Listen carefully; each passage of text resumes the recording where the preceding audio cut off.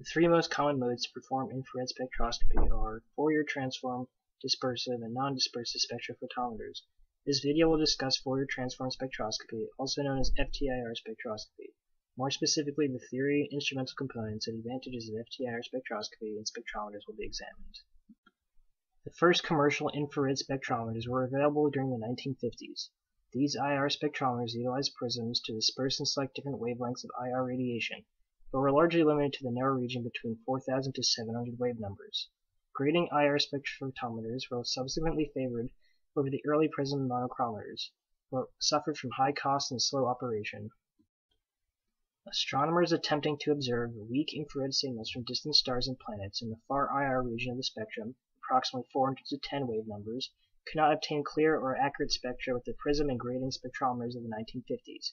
This has then spurred the development for analytical techniques with high degrees of resolution and accuracy, from which ftir spectroscopy was realized. It was not until the late 1960s that ftir spectroscopy was made practical for regular laboratory uses.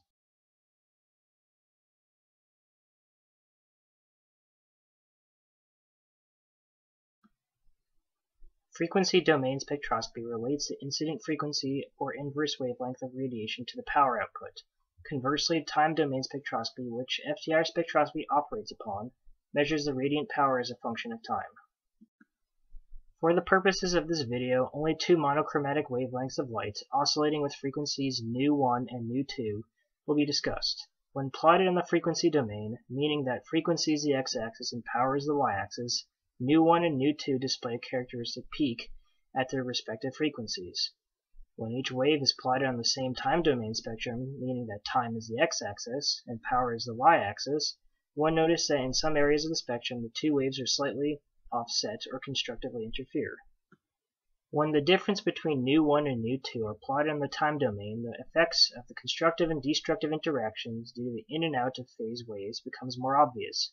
As time increases, the offsets between waves of varying wavelengths will become greater, and the wavelengths will become more out of phase, leading to destructive interference.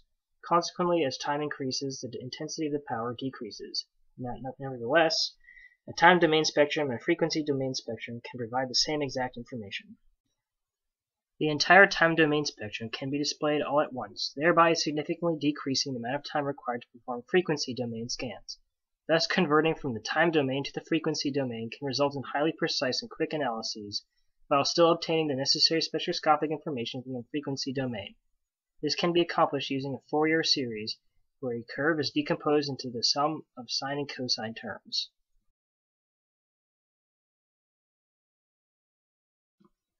There are five main components of an ftir spectrophotometer.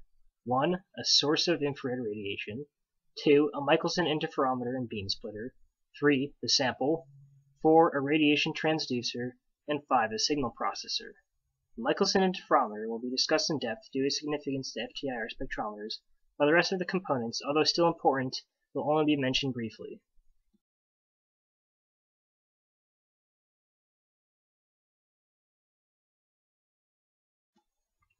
For most ftir measurements, a continuum source, mostly acting as a blackbody radiator, is utilized as the generator of IR radiation.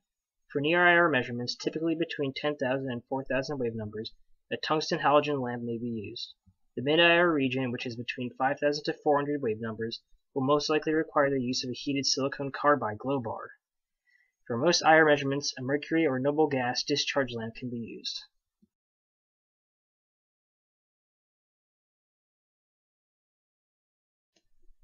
One practical and very useful attribute of conventional IR spectroscopy is that solid, liquid, and gas samples can be analyzed.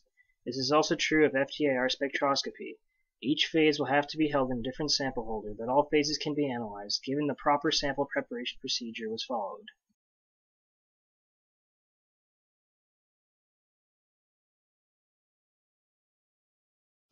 Each characteristic region of the IR will generally require a separate detector to be fitted on the ftir spectrophotometer. For near IR measurements, which do not require sensitive equipment, an indium galanite arsenide photodiode array will be utilized. For mid-IR measurements, either a deuterated triglycerin sulfate or lithium tantalate detector can be used. Each relates intensity of the IR signal to the changes in temperature as the light strikes the detector surface. Finally, for sensitive far IR measurements, A mercury telluride, cadmium telluride semiconducting alloy cooled in liquid nitrogen is utilized to measure the temperature-dependent electrical resistance as IR radiation hits the detector.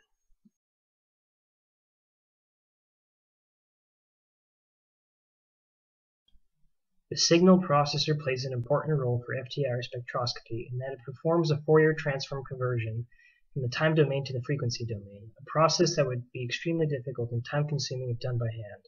Like many other analytical instruments, the signal processor is the computer.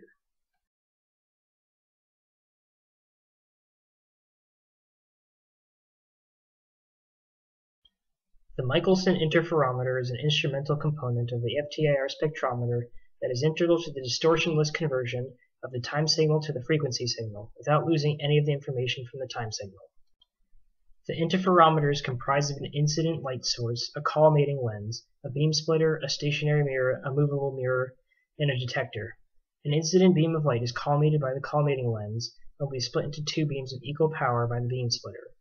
One half of the radiation is reflected and is subsequently reflected from the stationary mirror, while the other half is transmitted and then reflected by the moving mirror. The two beams will then hit the beam splitter again, where two halves recombine and strike the detector. The other two halves are transmitted to the source and are not used for any measurement purposes. The intensity of light that reflects off the movable mirror will vary depending on the position of the mirror when the radiation strikes it. Thus the detector will measure the variation in intensity between the two recombined beams as a function of their different path lengths. The difference in these path lengths is termed the retardation, which is represented by the variable delta. A plot of the radiant power in the time domain versus the retardation, delta, is an FTIR interferogram, which is described by a cosine function. The cosine function reaches its maximum and minimum when the movable mirror is situated at a distance of 1/2 the wavelength of the radiation.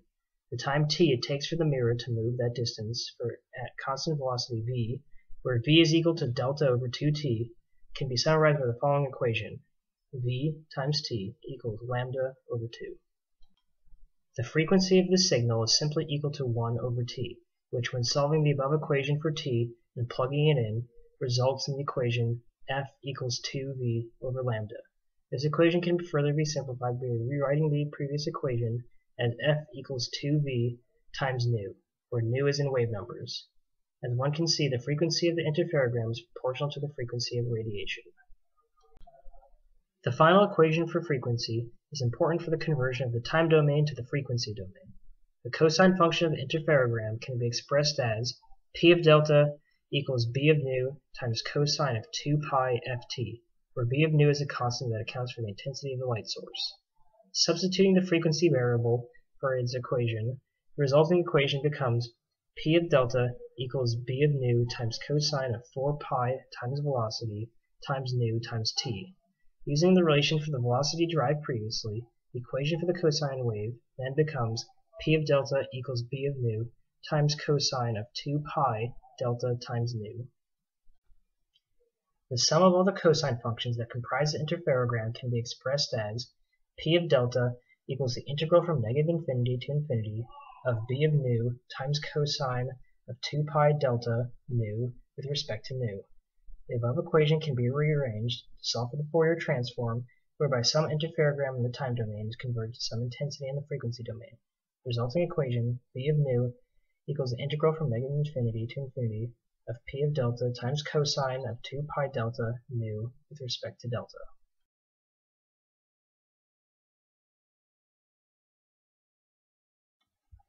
FTIR spectrometers offer a number of advantages over conventional dispersive and non-dispersive instruments. The first is the enhanced resolution associated with FTIR spectroscopy. The resolution of the spectra scales to the reciprocal of the retardation. Thus it is possible to obtain high degrees of resolution simply by moving the mirror. Two other major advantages of utilizing FTIR spectroscopy include the improved signal-to-noise ratios and high optical throughputs, both of which are useful for detecting samples with either high absorbance or weak signals. Other advantages include very fast scan times, the lack of a requirement for external calibration, and the fact that the technique is non-destructive. The only significant disadvantage of FTIR spectroscopy is that the instrumentation is more expensive than dispersive IR spectrophotometers.